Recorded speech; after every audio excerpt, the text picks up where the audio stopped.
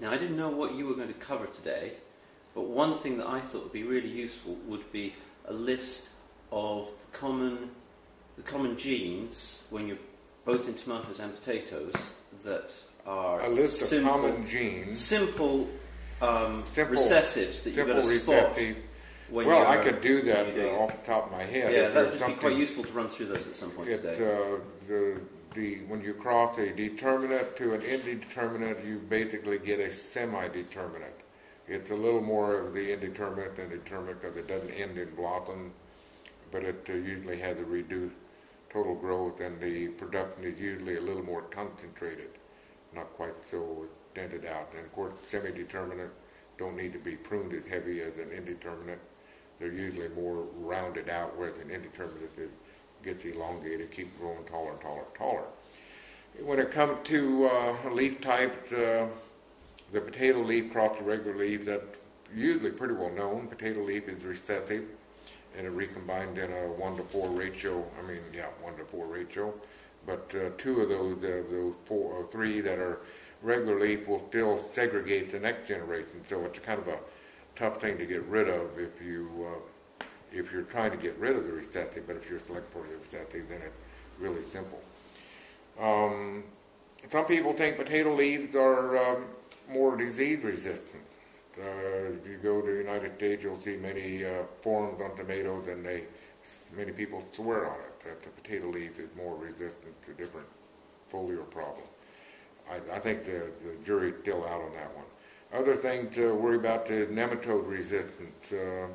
That's normally a gene that is dominant, and you rarely see it in any open pollinated heirloom tomato that is sold as an OP, because if you have the nematode resistance on both sides, homozygous, it usually means slightly misshapen fruit, not quite as round, a little softer texture, and that's because of the genetic drag from the wild species which it came from.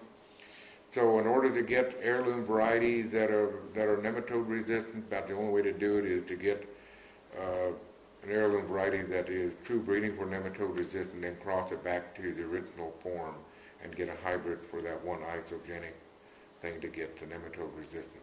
You probably don't need it here in the UK. Other things, the dwarf plants are recessive to tall, but you can have a indeterminate dwarf, you can have a semi-determinate dwarf, or you can have a full determinate dwarf, or you can even have the what I call a bird net type of foliage, very prostrate, very much like a hanging basket or tumbling tom type dwarf. How would you categorize latter? Been a long time since I grew that, probably about 30 years since I had that. And I would have to ask you a few questions. Is this the one that's slightly in an oct-heart shape of the fruit, or is this a round one?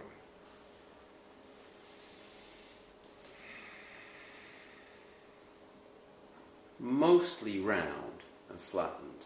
Mostly round and flat. Okay, that's different than the clone I had years ago, so I probably won't be able to help you on that one. It's just the shape of the plant is very strange, and the leaves are very far apart. They're very widely spaced on the stem. And it doesn't look, it's definitely not a vine, but it's not really a bush. It's just kind of... The leaves are kind of floppy like... It just sort of flops everywhere. Yeah. But it doesn't grow flat. Yeah. Okay. It comes up to about this high and then kind of... It allows the sun to penetrate the vine. Yeah, it's a lot of sunlight. That's very important for any place that's far north or a lot of cloudy weather. I know in the United States, in the far north and into southern Canada, in Quebec, in that area, that the tomatoes had to be a little more sparse leaf in order to allow the sunlight to come through, warm up soil, warm up tomatoes. Same in Britain. That's why a lot of oct-heart types are common sometimes in the far north, because they have narrow leaves and allow the sun to come through. Narrow leaf is another one of those more or less recessive type, but you can see it in the hybrid. If you cross a narrow leaf plant to a regular leaf, you can see it in the hybrid. That's why you always try to use the female parent as the recessive, because the hybrid will show immediately the hybrid effect. You can see it in the seedling. Is the narrow leaf you're talking about the same as silvery? Say it a little bit louder. Is the narrow leaf that you're talking about the same that you see on silvery fir tree?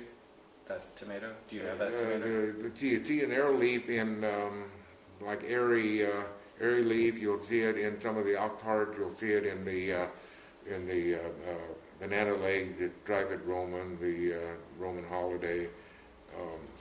You understand what I'm saying? Those are varieties that have a narrow leaf to them. Okay.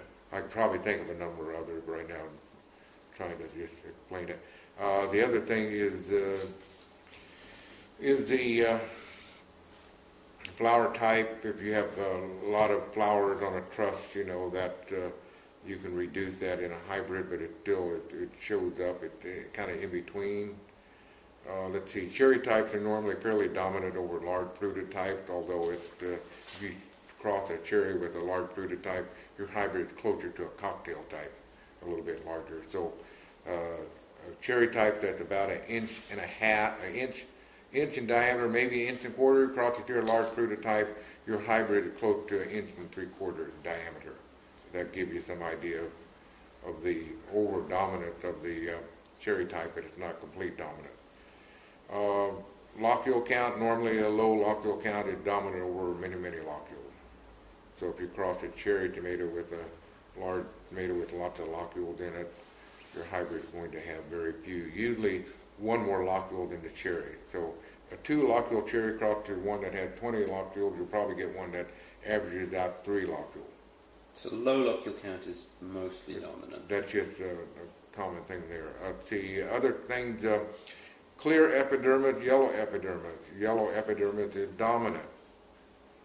So if you cross a pink to a red, you get a red.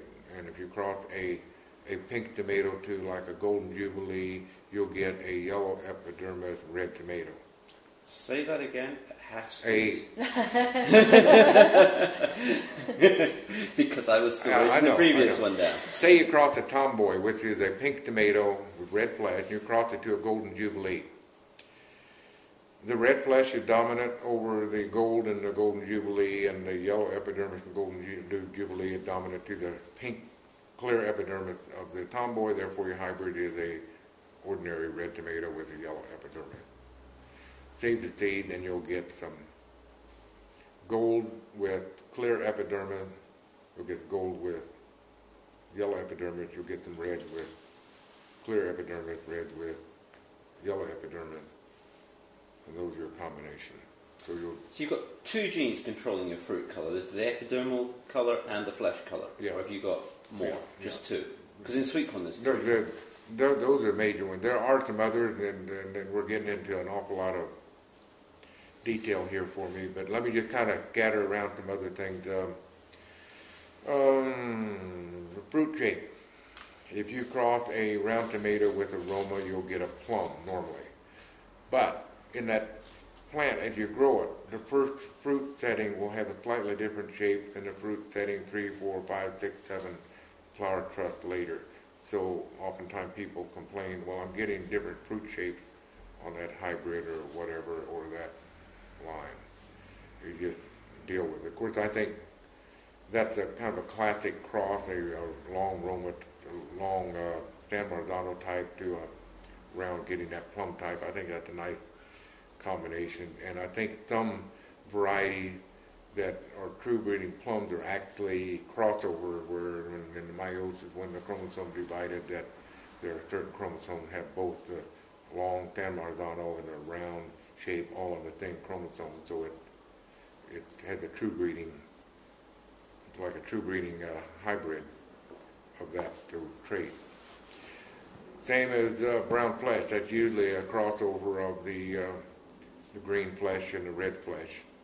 When you have them on the same chromosome, it simply makes it brown, or in some cases black. But then those are also affected by yellow epidermis clear, and then you have some other things that are in the black. I'm not sure if I can tell you if everything is a crossover, but I think there's some things that are rather interesting that we still need to study on between the blacks and the muddy colors and the purple blacks.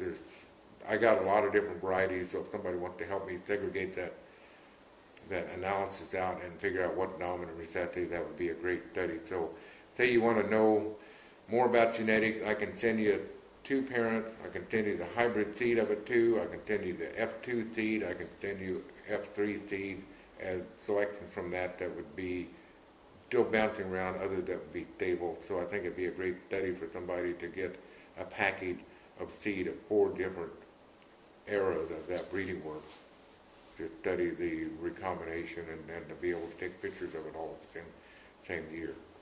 And I think it'd be a great educational tool to understand genetics, because a lot of people don't have the time to do the grow out of the parent, make the cross, grow the hybrid, put out the F2 seed, and then you follow all that.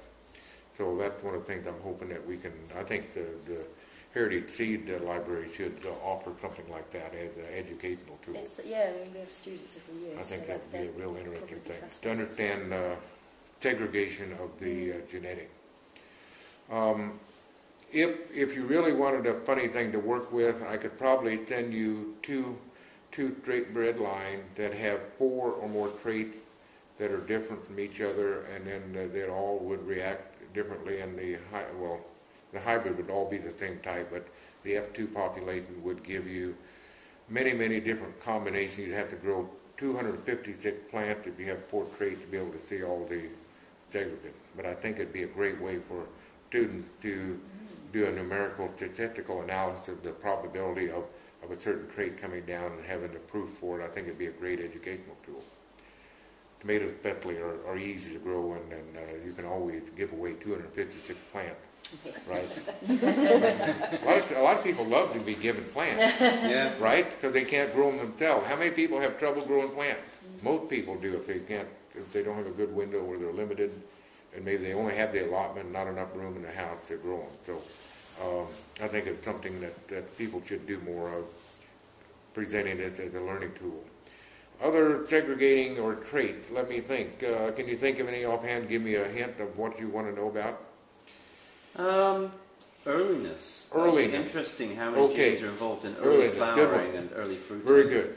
Crossing very early with very late usually gives you a hybrid that is earlier than what you would expect in a hybrid, because anytime you cross 2 unrelated lines, even if they're late, it usually encourages slightly earlier development that hybrid breeder adds. So if you cross too late, you'll get closer to a medium late instead of just too late.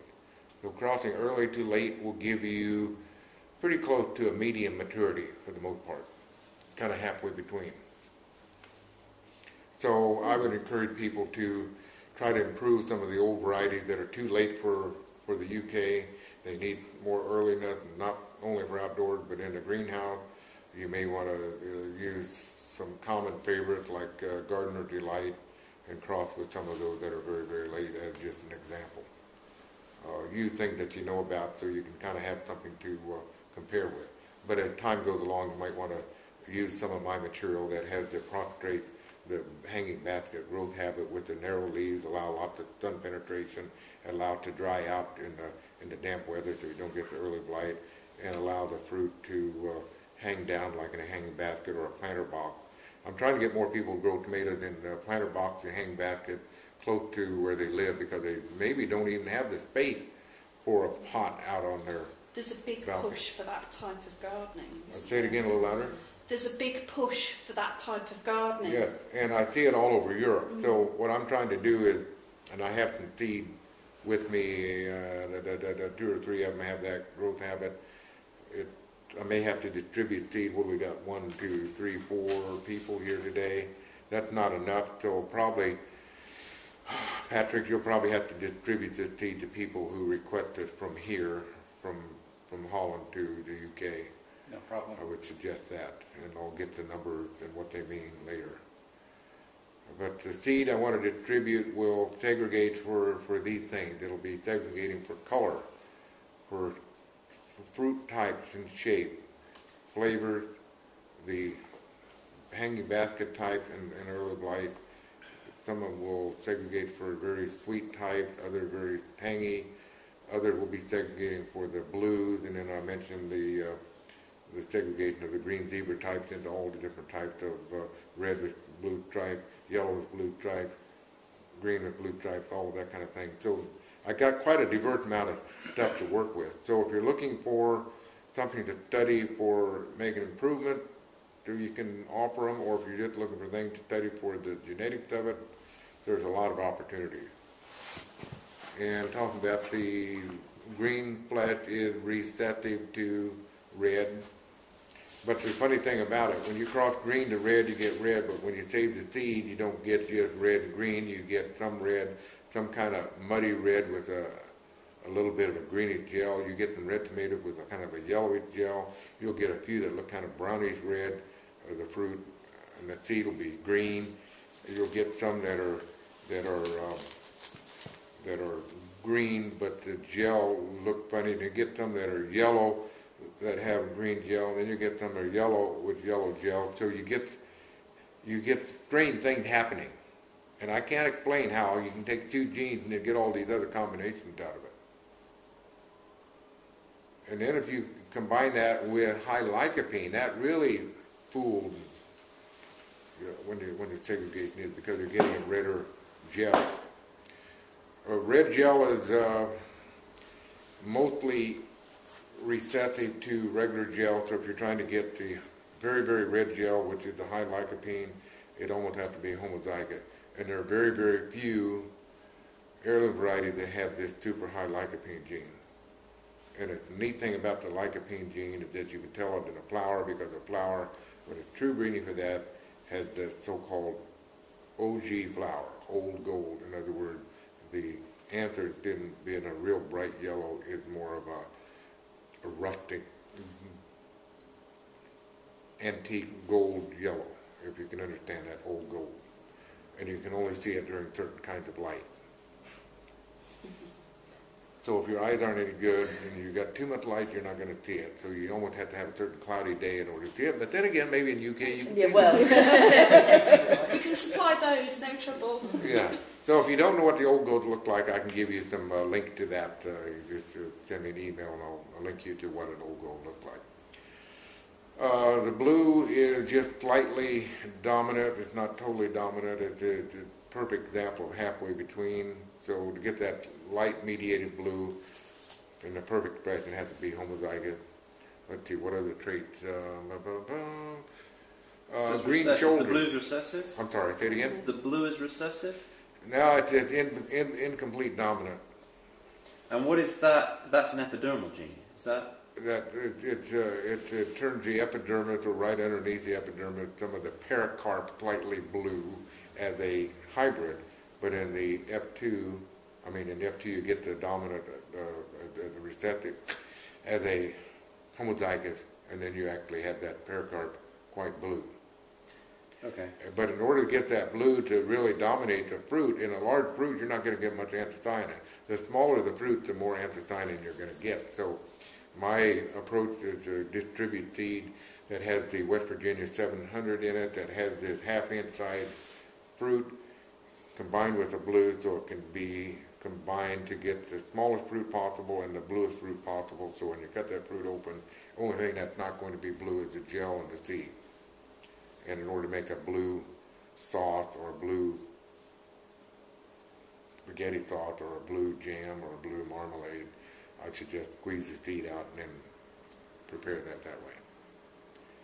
And so what skin color do you have in with that? And the skin color on the blue could be a clear or a yellow epidermis, but I'm trying to see if I have enough people to participate in this segregation thing, to see if we can find this blue to be very well expressed, hopefully with some other gene. In other words, the synergistic action of a gene might encourage that blue to be even more intense. It might be with the 8P gene, high pigment gene. That's another thing that's independent, and it can make a red tomato redder, it can make a green tomato greener. So there's other associated genes that if you want to play around with, let me know you want to play around with those, and we can get those crosses made and sent to you. I'm trying to encourage people to look at genetic from the standpoint of the organically grown heritage type varieties as a source of an education for a lot of people, a resource for a lot of genes that we can use in further breeding. So rather than being like the currently the Heritage Seed Library is, make it a storehouse of all kinds of genetic resources that could be more readily available, rather than just like the Rick germplasm resource and David, a little bit more proactive and not just available to researchers, but available to anybody who wants them, and then set up in such a way to be instructional material.